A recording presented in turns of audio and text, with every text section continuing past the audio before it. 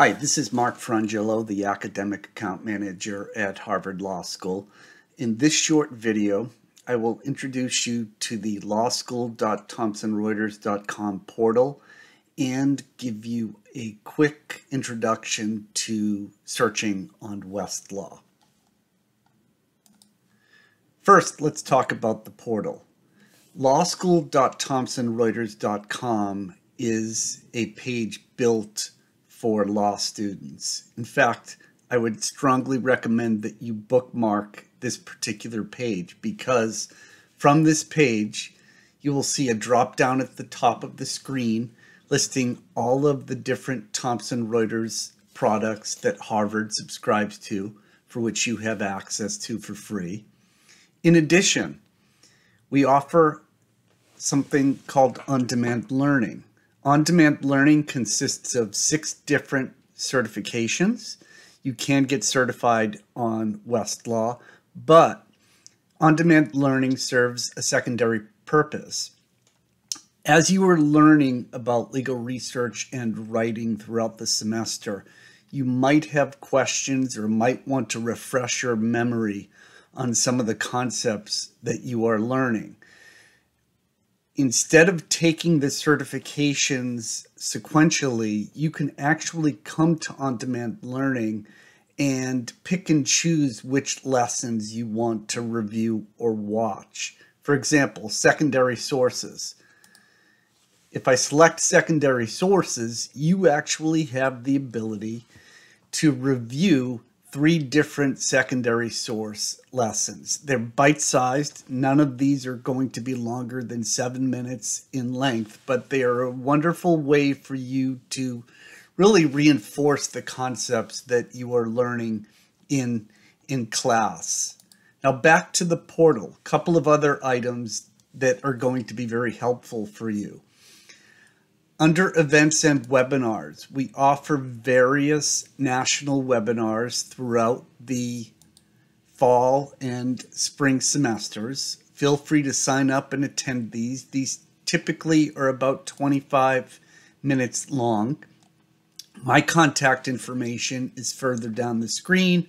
And finally, you have links to different product guides and maps that we've made available on this particular page. By far, most of the time that you come here, you're coming here to access Westlaw Precision, which we will do momentarily. But one final tip, you have free access to Black's Law Dictionary. This is going to be very useful for you as you are going through law school. So if, for example, you wanted to get a definition of adverse possession, I could just simply type adverse possession in quotes here, run the search, and Westlaw will return the Black's Law Dictionary definition of adverse possession for me. It's very, very useful.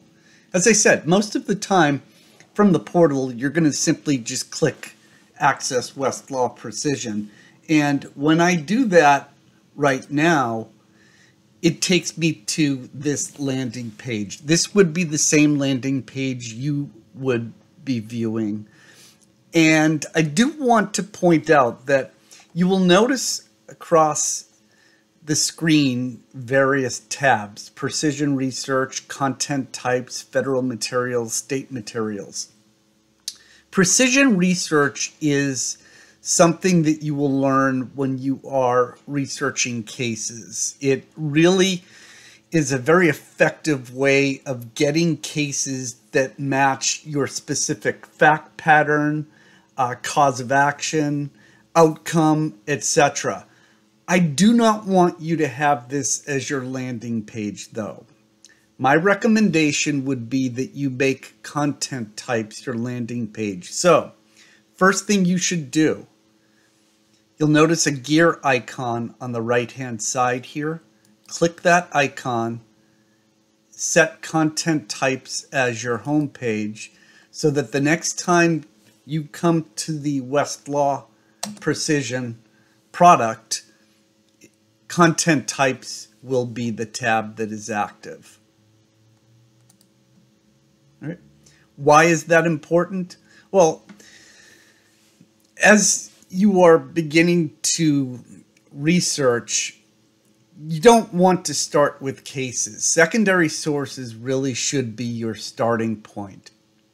And when you come to or have content types as your default tab, this really reinforces the fact that secondary sources are a better place to begin. And I'll tell you why momentarily, but there are a number of ways of getting to secondary sources on Westlaw. The first way, now that I have content types as my active tab, would be to simply click on secondary sources here, and then I can drill in by jurisdiction, type, even topic.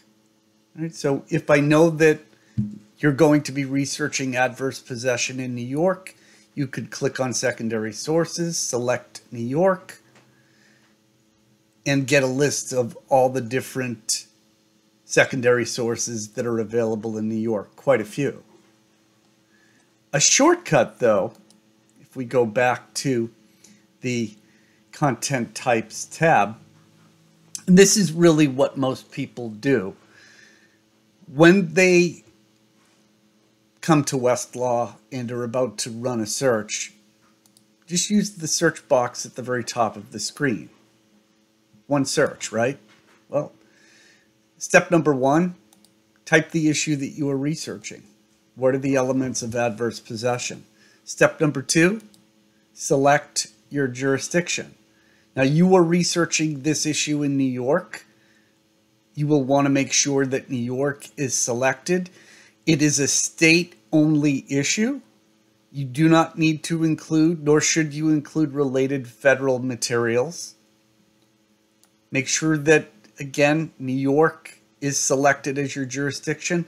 Final step, you're going to run this search. Now, when you run the search, Westlaw is going to look for the best documents from these different content categories. Everything above specialty areas, basically. So you're going to get the best cases, secondary sources, briefs, etc. that match this particular issue. And we will do that at this point. Once you return a result, Westlaw will display the overview screen. Now, the overview is providing you with a number of pieces of information. First and foremost, Westlaw, through artificial intelligence, has something called Westlaw Answers. That's what we're seeing at the very top of the screen. It's giving us cases that have set the standard for what the elements, or what are the elements of adverse possession in New York. The other thing that you get on the overview screen, it's giving us the best document in each of these categories on the left-hand side of the screen. I would recommend that you do not have the overview as your default, for the simple fact that the first thing that you will notice on the overview screen are cases. And cases are not a good place to begin when you don't know anything about your issue. You are much better served starting in secondary sources for three reasons. A secondary source is going to give you background on an issue that you're unfamiliar with, number one. It's going to tell you which of the three branches of government covers your matter. Is your issue governed by cases, statutes, regulations, or a combination of those three? And the third reason that you go to a secondary source, any secondary source that you read is going to contain hyperlinks to the primary sources that control.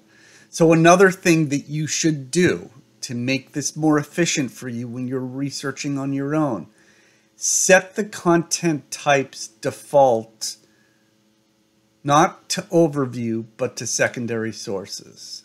So now when you change that to secondary sources and you run a search on Westlaw. The first content type that you will see going forward will be secondary sources. And you will see indeed we have retrieved quite a few secondary sources. Just under 2,000 secondary sources listed by relevance that discuss the concept of adverse possession. I know that's a little overwhelming, so a couple of shortcuts that you should take. Secondary sources, by the way, when we're talking about them, they exist on a spectrum. You have academic-based secondary sources on one end and practical secondary sources on another end. And we have hybrids in between. An example of a hybrid secondary source would be American Law Reports. That is a secondary source.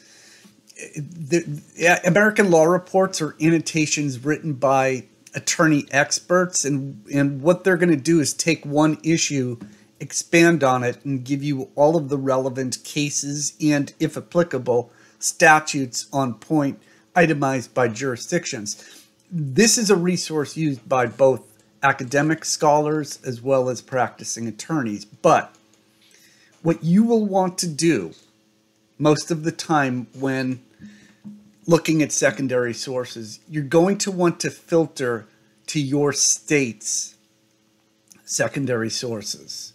So instead of looking at all the national secondary sources, international as well as state-based secondary sources, you will want to use the jurisdiction filter to secondary sources from New York.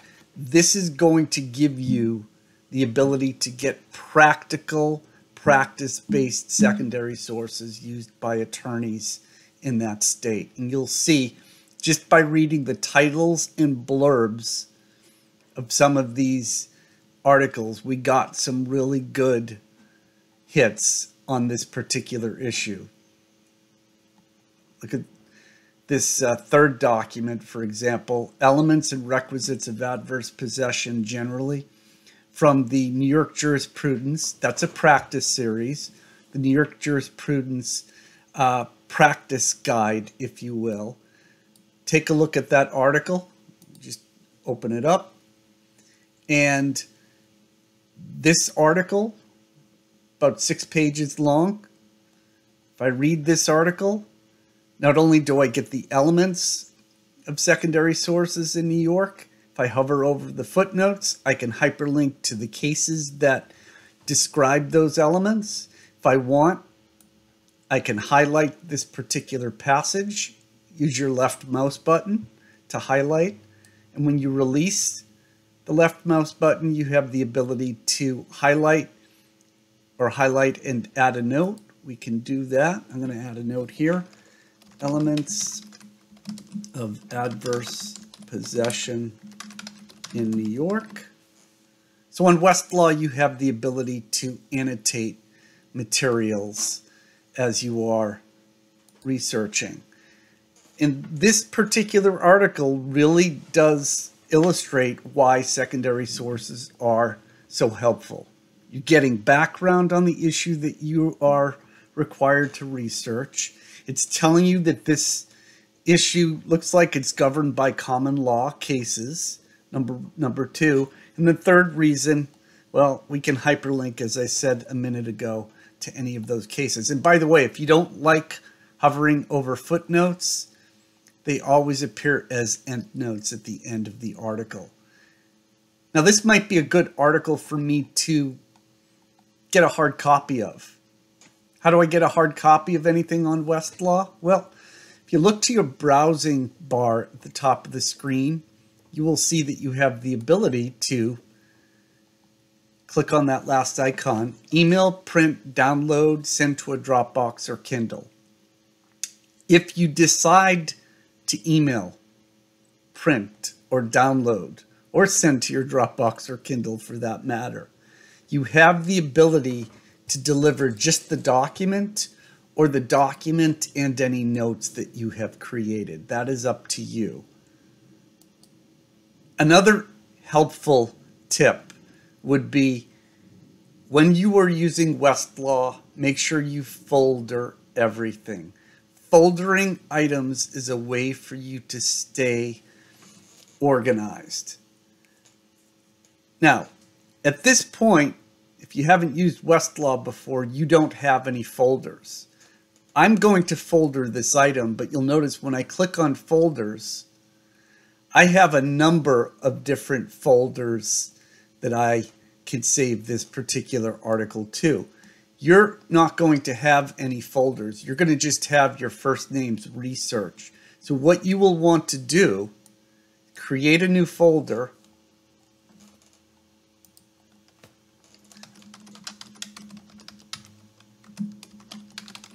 Give it a name. And now when you save that item, that will be in that folder. Okay. One other tip that I wanted to give you today.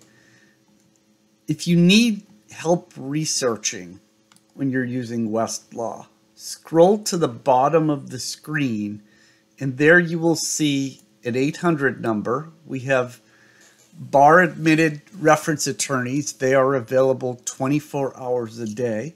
You could call them, or if you'd rather chat with them, you can use live chat. Live chat does go down overnight. I think it goes down from 1 a.m. Eastern to 8 a.m. Eastern, but you can use live chat to get to the reference attorneys as well. Good luck. Hope to see you on some of the national webinars and or around school. And if you have any questions, feel free to reach out to me.